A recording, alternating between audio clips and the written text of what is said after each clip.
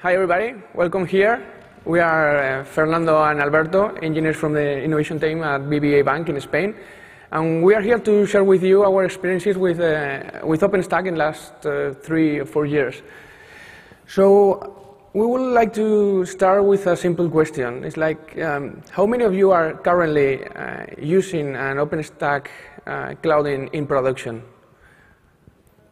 Yeah, quite a few, yes.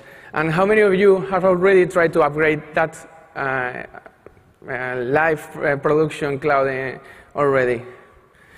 Okay, so for the rest of you, that's what it looks like when planning it. Yeah, really? But yes, that's more like the reality. A time-consuming process with lots of things to tune up, to migrate, and to deploy with an even better rollout plan, right?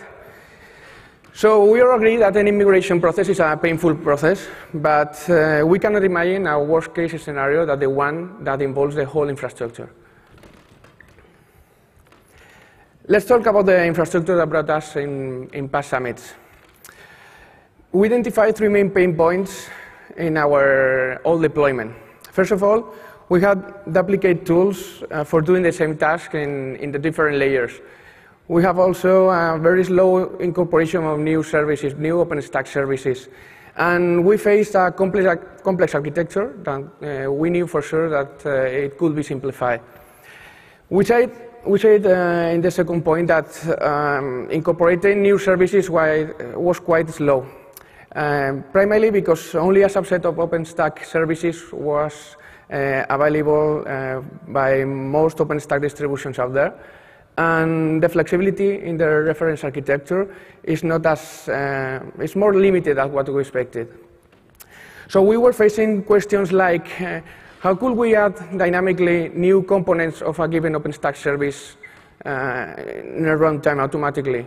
We just couldn't.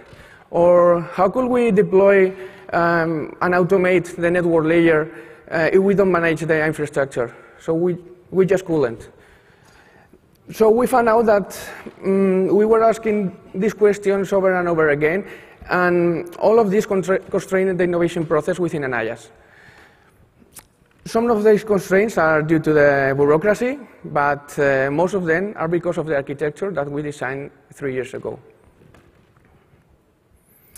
So what if we could set up an environment where the upgrades were easily deployed in a matter of minutes instead of months? What if we could elastically scale out our platform dynamically to respond to the demand smoothly in the same way as our hosted applications do? And what if we, at the same time, we could simplify the architecture so we could get rid of legacy applications designed for static environments? From that moment, that became our IaaS mission. And the innovation teams were always trying new applications, new ways to do the things in a better way.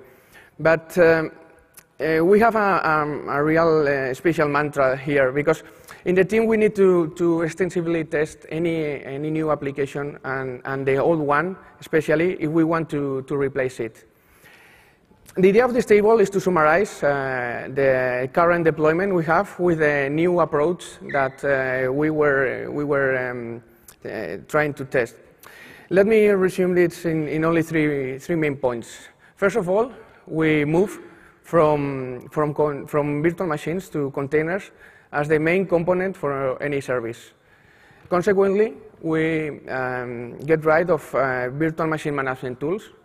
And third, we leverage the power of the SDN solutions to the infrastructure layer also. We were quite satisfied with all the great OpenStack services that you know, but it wasn't fully orchestrated because we deployed in an automatic way our OpenStack services, but we couldn't control the whole lifecycle, so we couldn't escalate it or mainly control the lifecycle. It was reproducible also, thanks to the infrastructure that we have and the approach, and the infrastructure as a code approach that we have from the beginning. But the hardware and networking layer was another history. It's more difficult to orchestrate that, as you know. And it was also somehow portable because everything was in our internal Git repo. But with the new challenge in our infrastructure, we use new technologies to improve the platform to reduce the time to get the hardware ready. First of all, because just after the hardware provider gets everything connected, we are able to automate everything, and from the first moment that the provider gets the hardware to have this ready as a new rancher host. Secondly, using Kubernetes and OpenStack based on containers, we solve the problem with the scalability, the portability, and of course, the migration process between releases. And also, we can collaborate directly with the open source community, so we can share our code with all the benefits, giving all of what we've done to the rest of the world. Let's start from the beginning. We are going to explain you our full stack deployment, and we are going to start from bottom to the top with the hardware deployment.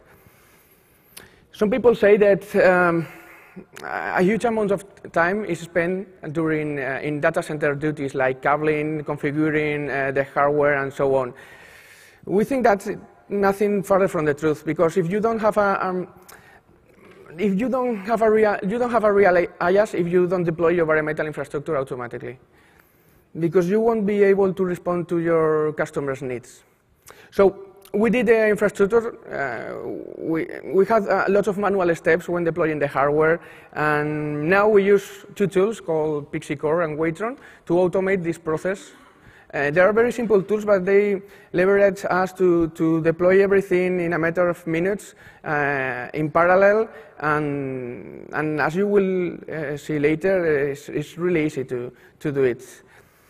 Everything is templatized using a Jinja-like language, and as I said, this process is launched in parallel, so we can deploy as many hosts as we want in as less as 6 minutes. The same time from one to any server. So it only depends on the scalability of the web server we use to deploy the operating system images. So now Alberto is going to show you how we do this. We have here 5 servers. As you can see here, we have the servers in the firmware booting process. They are trying to get the IP address. And we only have to do a really simple API call to the PixieCore. And here, with this simple API call, now we have all the 5 servers in installation mode. We can check it out with another command, with the current. Yes, as you can see here, we have 5 servers in installation mode. Moving on the console, they are going to take their IP address, and they are going to start the installation process.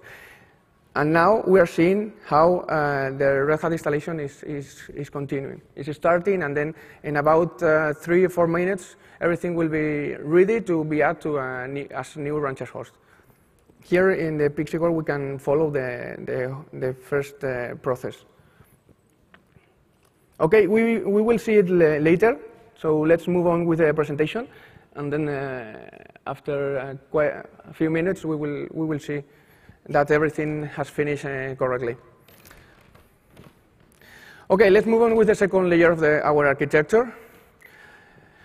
We have, as I said, a fixed architecture that consisted in a non-orchestration virtual machine manager. We have also a fixed network topology that difficulted the adoption of new OpenStack services, especially if that services need to provision an in-network. And we have even more fixed network topology with bottlenecks and lack of visibility in our services and inside the perimeter. So our response to this was to embrace the SDN also for the underlay and provision services using Kubernetes. With the SDN approach, we can leverage the power of distributed security and micro-segmentation also for our infrastructure apps. Moreover, the automation is easier thanks to the APIs offered by the SDN provider and Rancher and Kubernetes. Everything can be done programmatically and not relying on vendor-specific tools and front ends and admin consoles, because that's from the past, right? Only this slide was worth a talk in the Paris Summit 3 years ago. We presented this network topology with quite a lot of subnets that consisted in a fixed architecture for the underlay. We wanted to evolve this to be more flexible. So we started to think if the SDN could manage also that part of the infrastructure. That was our response to that. As you probably know, overlay networks are commonly used for deploying isolated networks for each tenant in OpenStack. So if we have several projects, none of them will share the traffic between them if we don't want to. That's what we call, as you know, the user overlay. Using an SDN controller also for the underlay level, underlay infrastructure, we can achieve the same functionality also for our infrastructure. So we don't need to provision new networks only for security reasons. Furthermore, we simplify our number of networks from many tens to only 3. The storage network, the data network needed for the overlays, and the SDN management networks. Thanks to the provision as containers of all services, we can deploy even the SDN components as containers dynamically. We only have to connect these containers of the SDN directly to the physical network using Mac VLAN devices in Docker. So we could also migrate or deploy a different container without breaking out the whole infrastructure. Some components of the infrastructure need to be run as a virtual machine. So for that, we developed a KVM container that gets automatically the configuration from the container and pushes it automatically to the container. At the end, we can manage the virtual machines as if they were containers. Indeed, we manage them as containers. Let's take a closer look to our unit of compute. That's the Docker host. Our Docker hosts are composed by a minimal Linux distribution with Docker and KVM. That's all. We deploy an Open Virtual Switch component from Nuage Networks called the VRS key that enables Kubernetes overlay network for the OpenStack components. All containers of the infrastructure are connected to this Open Virtual Switch flavor. For the user plane, we deploy instances inside the Nova container, which has a libvirt services running on it. And here, we deploy another VRS. That's the VRSB, also from Nuage Networks, that gives the connectivity to the end user's instances. And now Alberto is going to continue from this level of the infrastructure and will tell us how we deploy the rest of the infrastructure. Alberto? Thanks, Fernando. So with the new approach based on container, we don't need more VM management tool. So just using Kubernetes, we can deploy all the OpenStack services as well as the SDN component from Nuage. And however, the Kubernetes cluster installation sometimes could be hard if you don't have a container management tool. And the advantage of using Rancher in that case is Rancher could deploy all the OpenStack services and all the Kubernetes components distributed between all hosts you have available in your deployment, in your environment. So if you add new hosts in the future, Rancher will deploy all the components needed to join to the cluster that you have in your environment. So Rancher could be seen like a PaaS, because you can deploy your own application just with one click. And Rancher catalog is just a group of templates for Kubernetes, replication controller, and pods that you can import into Rancher, and you can deploy your own application. In our case, as Fernando said before, we have all the OpenStack services based on container, and the SDN component from Nuage based on container too, deploying using it. So now, let's take a look at the process. First of all, we start with a basic hardware deployment in order to get a Rancher platform when we are going to run our deployment. So once we have all available cluster in the Docker host, as a Docker host into Rancher, Kubernetes will be deployed between all hosts you have available in your environment. And after that, using a rancher catalog, we can deploy the SDN component from Nuage based on container. And also, we have another rancher catalog template to deploy all the OpenStack services on top of that. And just to clarify, we don't use a specific host dedicated for the compute services. And for instance, you can get end-user instances running in KVM in the same Docker host that you are running the client services. But anyway, you can deploy in a different way. So in our case, it's better this scan due to different application that we are running on top of that. Nowadays, as you can imagine, talk about Kubernetes is not necessary, but in our case, we want to share with you our implementation and usage of Kubernetes. We are using a basic deployment of Kubernetes based on service, replication controller, and pods. We are not using the new deployment Kubernetes, but we are just using the service, replication controller, and pod. And the time to deploy all the services for OpenStack and SDN solution based maybe in comparison with the old approach based on Foreman and Puppet is considerably less. So we need less time to deploy everything. And so due to that, we don't need Puppet or Ansible. All the great functionality that we are using is the Kubernetes etcd as a configuration database. I mean, using the etcd for this purpose is a good approach in order to take out the configuration file from your container definition. So the idea is just to build a configuration file for your OpenStack services, doing a merge between the upstream code template files, the sample files, and our needs that are located in the etcd. So let's be an example to be clear. With the basic deployment in Kubernetes cluster, you can get access to the etcd from all pods, okay? So due to that, we thought one thing. What happens if we use the etcd as a configuration database for our environment? Okay, so the answer here is that with this scheme, we don't need to keep the configuration file inside of the Docker file definition, and you just get this param from the etcd. In order to do that, we designed a group of structure inside of the etcd that we are going to explain now.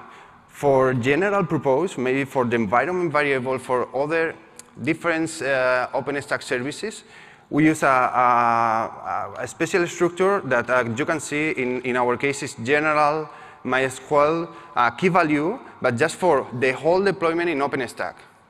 But in other case, for the configuration files that we are using, we need to separate the key value for different services, because you know that, for example, different value like keystone, auth, or something like that are very common in different services. So we create another structure that you can see separate in different kind of sections. Maybe in that case, we separate type for the controller and compute node, and service, for example, Nova, Glance, and file, NovaConf, in that case, the section, where you are going to introduce your command or your specification for a specific service, and obviously the key value. Actually, with this approach, we don't need to keep all the configuration file inside of the container definition, and we just get access from the etcd to specify our needs for a specific OpenStack service. So finally, the use of Kubernetes, as we said before, is a piece of cake. So we are using service, replication controller, and pod. The service for us is the point of contact for other OpenStack services. The replication controller always are used to keep always the same number of replicas that we need in our environment. And the pods are the minimum components in Kubernetes where the containers are running. So now it's time to show you the way of building and deploying our OpenStack services based on container. So in the new approach, we are using the upstream code directly in order to build our OpenStack service in container. So just changing this param, as you can see, for example, OpenStack release, in our case, we are doing Mitaka. You can build distribution for the upstream regarding to this specific release. So if you keep the rest of the Docker file without this param, everything is work. So you can move, you can upgrade faster in order to wait for other possibilities. And once we have the container built with the right release, we have an entry point phase that in our case is, first of all, we need to create the config file, getting our params from the etcd and doing a merge with the upstream configuration files. The second step is to update the database definition scheme. After that, if we're running for the first time a service for OpenStack, we need to import into Keystone our endpoints and obviously create the database into Galera. And finally, we can start, the OpenStack service. So basically, all tags, as you know, are based in Cola project. But we have a custom phase for the etcd to get our params. That is one of the reasons that we are not using thoroughly this project. So once we got more experience working with OpenStack, we wanted to contribute to the community. So we found out that the best way to see our changes quickly in the upstream was collaborate obviously with the community. So we have to move just for the innovation team inside of the bank from commercial OpenStack distribution to the upstream in order to be faster doing these kind of things. So using the upstream code and changing just the OpenStack release param, as you can see before, we are able to upgrade faster instead of waiting months for a specific release. So for innovation, it's very important to try to be faster doing these kind of things to get benefits of that.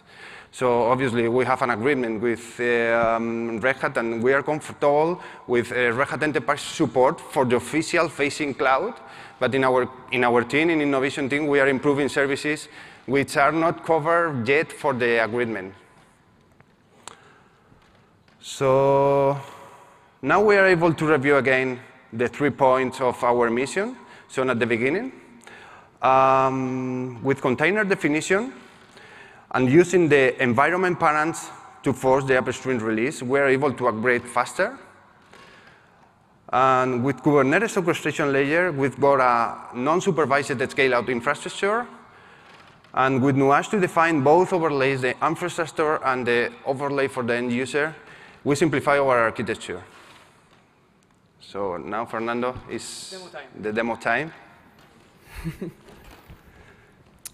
So let me one moment to prepare. Now we are going to see the installation we left in the first part of the presentation. If you can switch to the console, Alberto. Yeah, of course. Yes, here you are. So you can see here that the 5 servers that we deployed some minutes ago are ready. They are ready to. They are ready with the login, so they are ready to be asked to be added as a new Rancher host. Now we are going to see how we deploy a complete OpenStack the cloud from scratch using Kubernetes and Rancher. So first of all, we are going to see that in our infrastructure there are 5 hosts, 5 Rancher hosts. Here you are. And then, Alberto? OK, one thing very important here is that Rancher, as we said before, deploy a Kubernetes classes distributed between all available hosts that you have in your environment. And as you can see here, we have kubelet, different container distributed between all hosts you have. So if you add new hosts, you are able to deploy as the same way the Kubernetes cluster. So other thing very important that we mentioned before is the catalog. Okay, so we have here the possibility to import our catalog that is from GitHub, is public. So here we have our repo with the different Kubernetes template to define your OpenStack distribution, OpenStack services. So now we have the catalog here. Okay, so as you can see, we have different components, and we can deploy in a separate way. But for the demo, we have a special all-in-one OpenStack, as Ruben here you develop it, yeah, for the demo, because we don't have enough time to deploy separately, so we are going to do an all-in-one OpenStack with all services. But it's just a group of different templates for the different services. So now the first point that we are going to do is to load the etcd with our needs, okay, to specify our OpenStack distribution. And this is just a one-off process. And we are going to see our changes loading into the etcd. OK, so this is our specification for our OpenStack distribution. So here, we have all the configuration that we need to define the OpenStack services like Nova, Glance, etc. OK, so it's ready. We have the etcd with all our params, so we are able to deploy the OpenStack.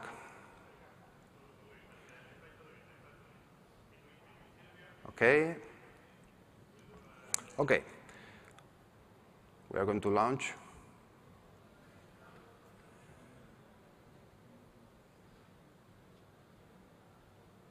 So here you are. Here we have all the OpenStack services that we are deploying now.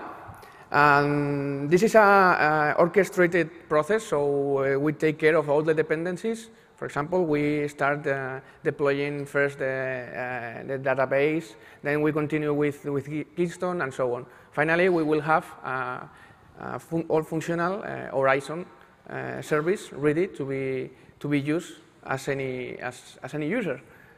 Yeah. So now we are waiting. This is an orchestrate phase that we start, for example, with Galera. We are deploying now a container for Galera. After that, Rabbit and Keystone, Glance, different services. And the last one is Nova Compute. So we are waiting in this screen. We are waiting for all services that they are deploying now, and we have a small wait until we can continue with the Horizon. That is the last component. Just to be clear, we don't have any fixed and hardcore IP address. Everything is done dynamically. So this Nova Compute is waiting for any other services to be ready, and then it will be installed itself. So maybe we have to wait. Keep in mind the time that we use to deploy the OpenStack, okay? Because there are people in production environment that there is more time. And here, maybe with 3-4 minutes, we got a full OpenStack distribution ready. I hope. Yeah, fingers crossed. Meanwhile, we can recall also that everything is dynamic. So we can deploy this in our definition. There is one controller, one pod for Nova Compute, but for example, we can deploy, just changing a little parameter in our definition, in our catalog, we can deploy 5 instances of Keystone or Swift if we want. So, okay, Fernando. Yes, we're ready. No, but keep in mind that there are a lot of services, Keystone, Glance, deploying, yes. So and we were waiting for the last one. So now the compute node is deploying and is installing. This is the debug output for the compute node. And I think, Fernando, we are able to try the Horizon? To try the Horizon. I think 1 minute more, but we are going to, to do. My hair no worries. Let's try it. So let me think. Exactly. We have to look for the IP address that Kubernetes has given us to the Horizon service. I'm pointing out the browser to that IP address. And again, it's fingers crossed. Deploying, so it's possible that this take a time. But the idea is, for the moment, we have just one compute node. Yeah. Okay, Fernando. So once we have the exactly login from Horizon, you.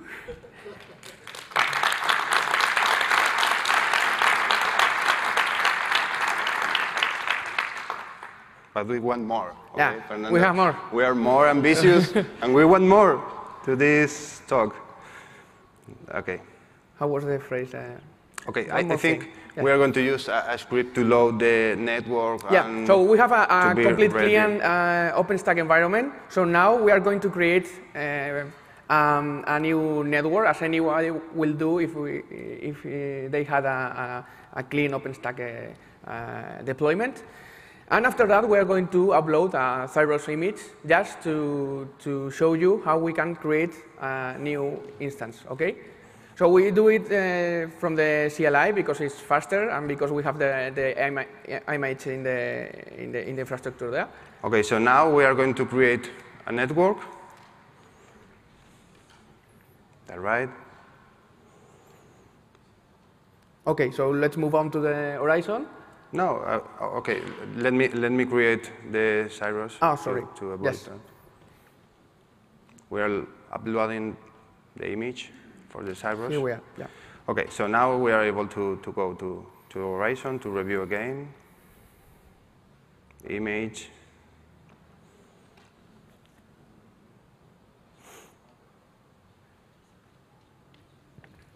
After that, as you know, okay. We will be able to launch a new instance. Let's launch a new instance, and then we want to show more even more things. Surprise to this tag. Okay. Launch instances. Oh, yeah.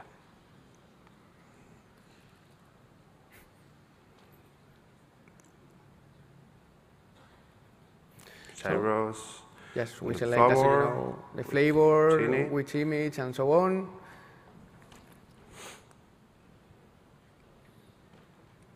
And after a minute or so, we will have the instance already created in here in our new deployment, deployed for this 5 minutes ago, as you have seen. Okay. Spawning.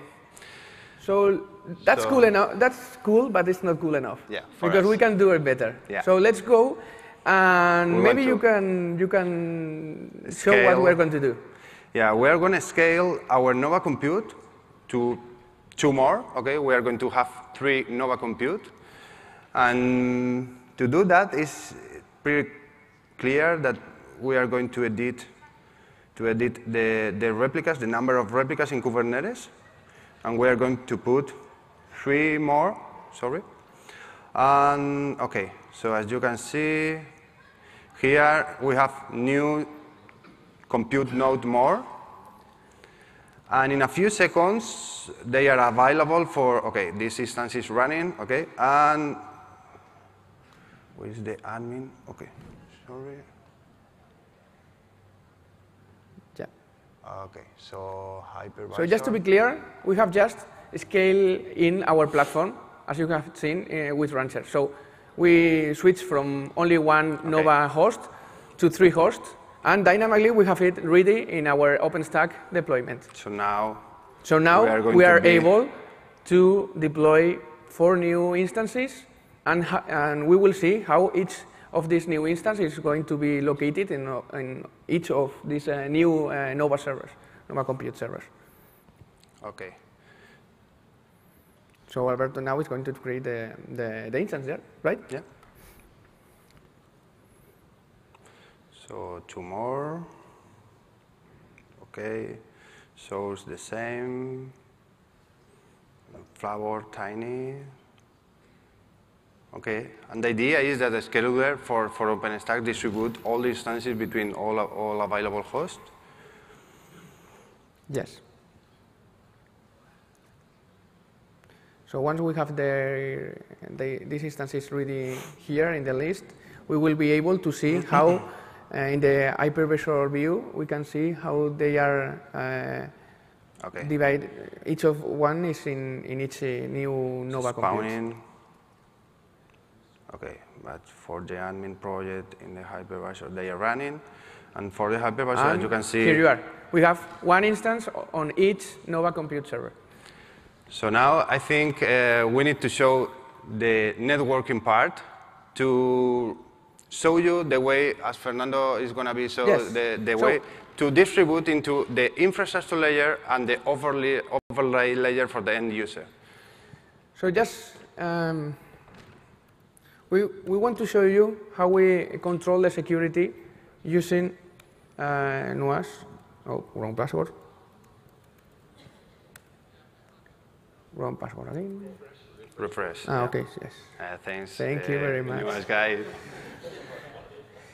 Yes. Here we are.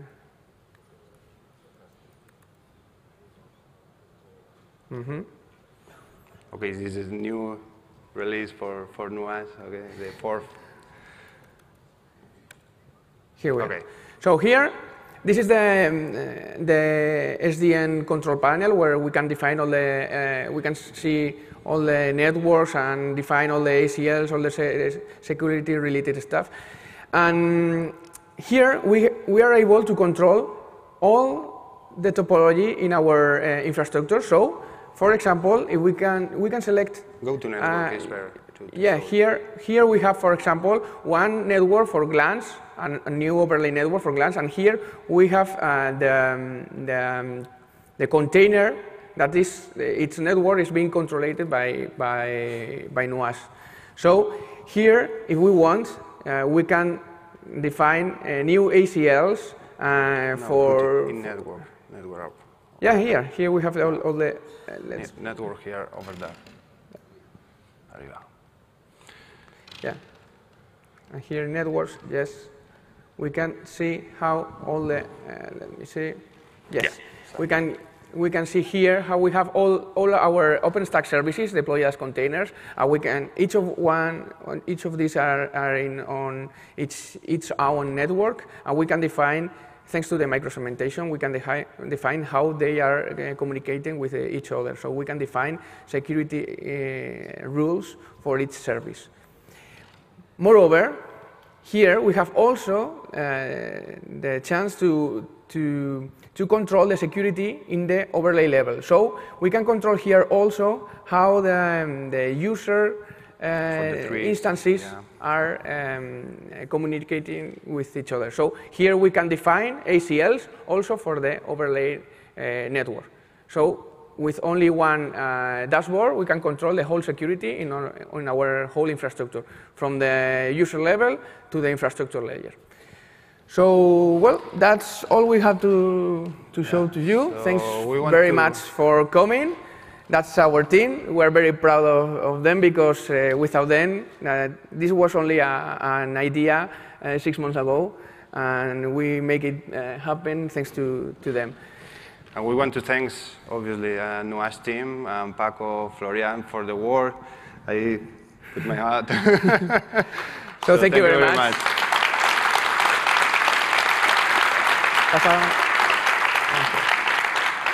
So if anybody has any questions, there's a micro here.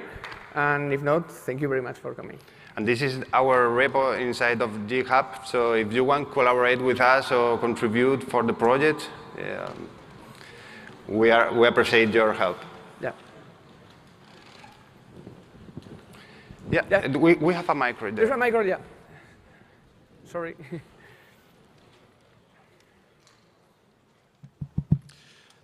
Yes, thank you very much. Really nice presentation. I like it very much. I'm with Nuage. I have a question about Ironic. I saw that you use Pixie Boot's service for your bare metal service, but I believe you're not using Ironic.